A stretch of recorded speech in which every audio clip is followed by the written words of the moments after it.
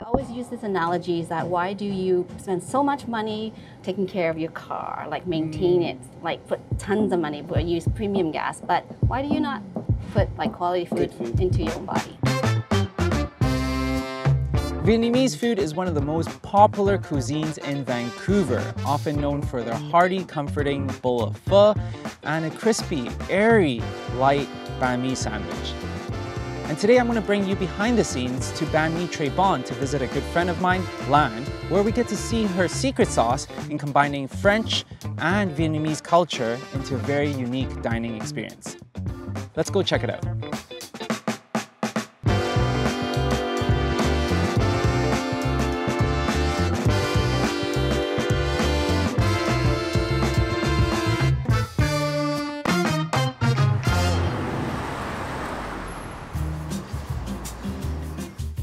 Banh Mi Tres Bon is located in Richmond, an area just south of Vancouver, which is known for offering world-class Asian cuisine.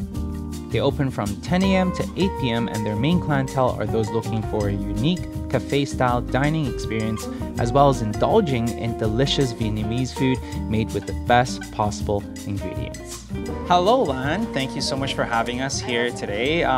Super honored to be here because I'm actually a regular ever since you opened your shop. This place is just super unique, not like any typical Vietnamese restaurant. So please tell me more about what's the concept. The concept is pretty much really home style Vietnamese cuisine, but a lot of the food like the bread is also from France, which came to Vietnam and gave us that influence. So I wanted to bring that to our community here in Richmond and of course all over the Lower Mainland. Right, and it's super well received, and that's why you guys have been super busy and like line up out the doors every single day ever since you guys are open. So which is like, that concept works. And like when I look at your menu, it's something that is truly inspiring because you're one of the top ones, first ones to do like organic, local, and also just super good food that you'd feed your family. And that's why me and my family always comes here. I'd feed my 1-year-old from you as well. So tell me more about that. It basically comes down to how I grew up. My family, my parents is super cooks and they love cooking nutritious food, and that's probably where I get my inspiration from. Yeah. And they always bring in good quality ingredients. They of course they never feed their children anything less than the best. Yes. So just the influence from my parents. What we put in our body is so important. So that's what I wanted to introduce to the public and of course our patrons and our customers, to advocate people putting good food in your body is a priority. It should be done within everybody, I mean in the family, just like you, that you bring your family here. Yeah. So can we get to see some of the behind the scenes? absolutely. All right, let's go check it out. Now, when it comes to the menu, Banh Mi Tres Bon offers a combination of traditional flavors with fine dining flair. Lan spares no expense using the best and healthiest ingredients possible, striving to serve nutritious Vietnamese food that she is proud of. So whether you're eating a banh mi made with custom hand-rolled bread or a pho made with AAA grass-fed beef, you know you're eating food that's not only delicious, but healthy for you as well. So this is our station for the condiments for our pho.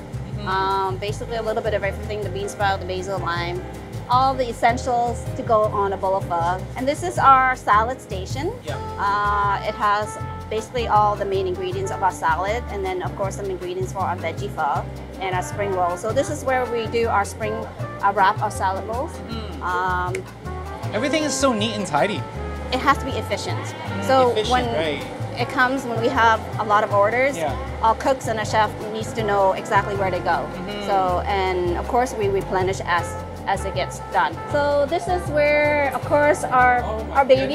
Yes. This is our pho broth, which we cook with 2 or 3 different types of bones. We simmer it for about 12 to 15 hours daily. This is where all the flavor is coming from. It's our spice bag. Oh, that's so cool. What's in it is star anise, or some cilantro seed, cinnamon, cardamom pods, and then the other bag is basically all the good stuff, all the healthy onions, ginger, shallots, and that's where all the flavors are coming from. Wow, and that's why you need to like 12 hours to extract all the flavor from it. Absolutely. Yeah, so that's where we get the deep, and then we take them all out. Yeah. And then, of course, we flavor them with a little bit of salt, fish sauce, some rock sugar. Yeah. So all the flavors is from the bone. This is what I grew up with. This is my mom and dad cooks real ingredients in terms of getting the flavor from the actual ingredient itself instead of taking shortcuts. Because what they're feeding their children, what I'm feeding my family and my children here is very important to me.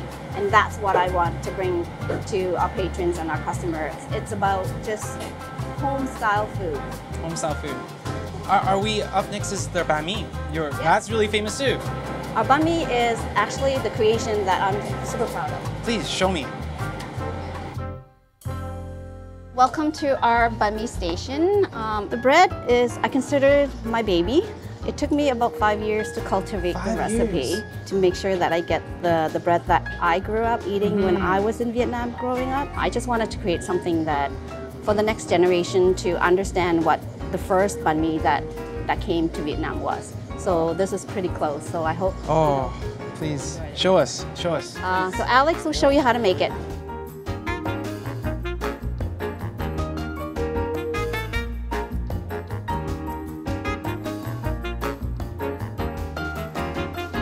So how many do you guys go through a day on these guys? Hundreds. Hundreds of banh mi. Yeah, and we go through a lot depending on the day, especially weekends. It's never ending. Never ending. Yeah, they get like this big bar is like hundreds of banh mis. Wow.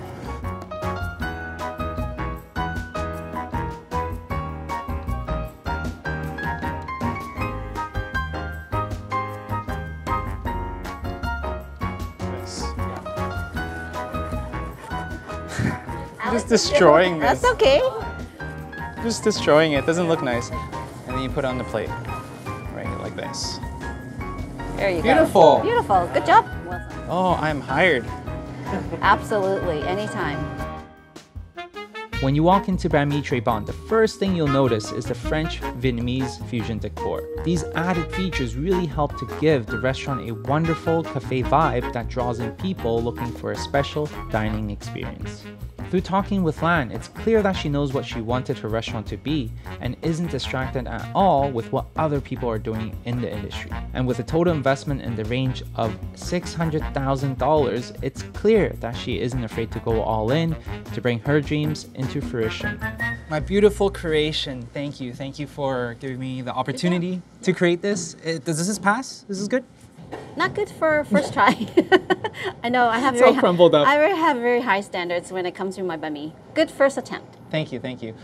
So tell me more. I know this is like 10 years in the making, and prior to this, you have no restaurant experience whatsoever.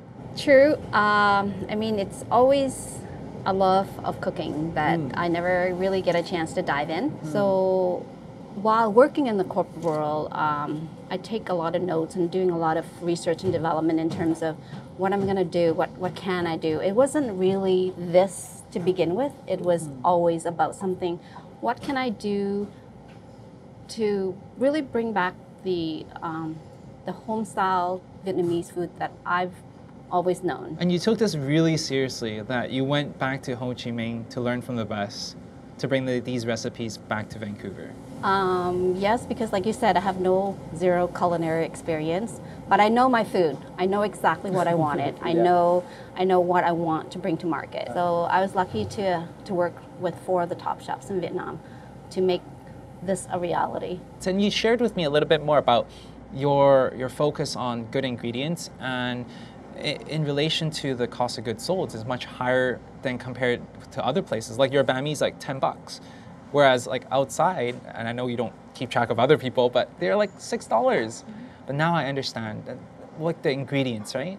There's actually, when I entered the industry, I've learned so much in terms of there's grades in food. There's grades in everything. So in produce, meat, so produce, they have grade A, which is premium, like A, they list A, B, and C. So A meaning the top. And then same with meat. So they have, like, if you go to Costco, you see like AAA, and sometimes there's like Wagyu or AAA, double A, and the single A, and then there's much, call it utility. So that's like the lowest cut of the beef. So we buy at the top. and everything that we bring in, all ingredients. So Yeah. we buy the grade, the top grade. A tenderloin is grass-fed, so it's harder to get because there's only 2 pieces of tenderloin in a cow. And if we use grass-fed, that's even harder to source. So that was our biggest challenge, was trying to, no matter how much they increase it, we have to bring it in because we have to maintain that standard. So your cost is like much higher than industry standards. It's much, much higher. But again, at the end of the day, for me, it's about the food choices that we put out. You should invest a little bit more money into your body. Like I always use this analogy, is that why do you spend so much money taking care of your car, like maintain it, like put tons of money, use premium gas, but why do you not put food, like quality food, into your own body? So, like, were you ever afraid that if you charged $10 a banh mi, that people would not come? Like, because that would be what I'm afraid of. It's like, for me, day one, that's what I wanted to do, is that I've done a lot of research. It's the market the niche that we are looking for. So if people are looking for good quality, that's what we want to target. That's really what makes you stand out. It's not about standing out or not, Wilson. It's me just really introducing really good food, basically good quality home-style food to whoever wants our food. So yes, we may be a little bit more expensive, but I hope that our customer appreciate what we put into our dishes. You know what I really love about what you just said is that you're not really creating something for like tackling a fad or like, hey, you know what, I want to be better than you. You're so focused on yourself and you're so focused on just staying on your own lane. That's exactly what makes you special. And that's what makes you successful, is because you're like, this is my vision, my focus, and people that appreciate that and respect that would come. And that's exactly what happened. I think like your passion actually overspills as well, as you treat all your staff like your own kids. You're like the big mama. Because every time I come in, like all your staff, they're so young, and yet they're like the manager of this, their house of... Basically, you train them from the ground up. Everyone comes in with no experience, and you give them opportunity, you train them well, and in turn, your guest feels that. Is that part of what you always wanted to do? It's not what I always wanted to do. I think it's just a part of me, because I feel my staff is my number one asset. So when I first started out in working, I had good mentors. So I think I'm giving it back to, I think young people need a chance. No matter how you are, where you grew, where you're educated, everybody needs a first chance. So I'll bring in anybody who wants to work and wants to learn. They can have no experience, they can be as green as they can, I'll train them.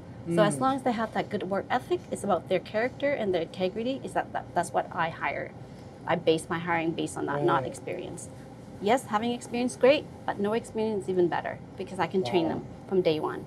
So, what are some of the big plans for Banh Mi Tres Bon? Well, I mean, we're just expanded the space 8 months ago from where we started. So considering, I'm really happy with where we are right now.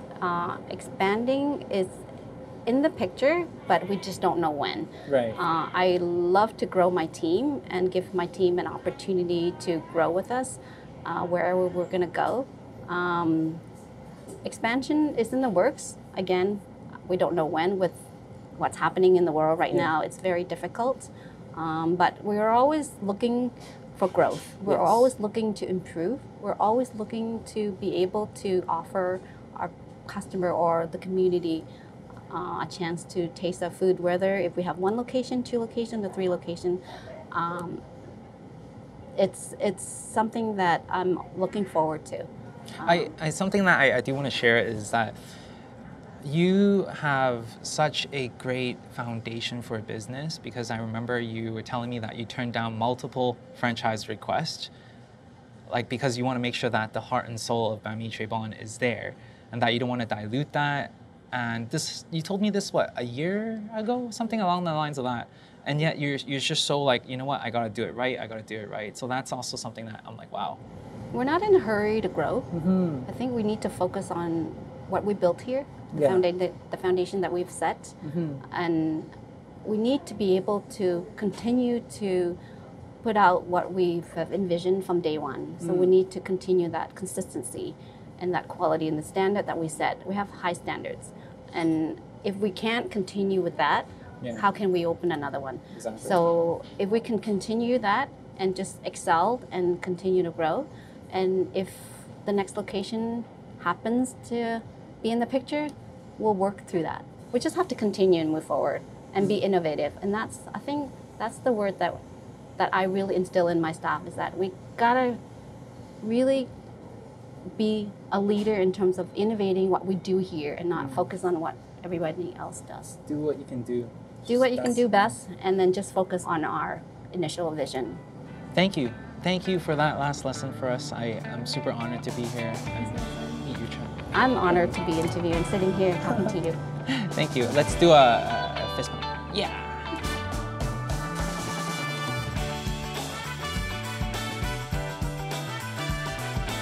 So there you go, the secret sauce behind Banh Mi Tres Bon's smashing success. Lan's philosophy is simple.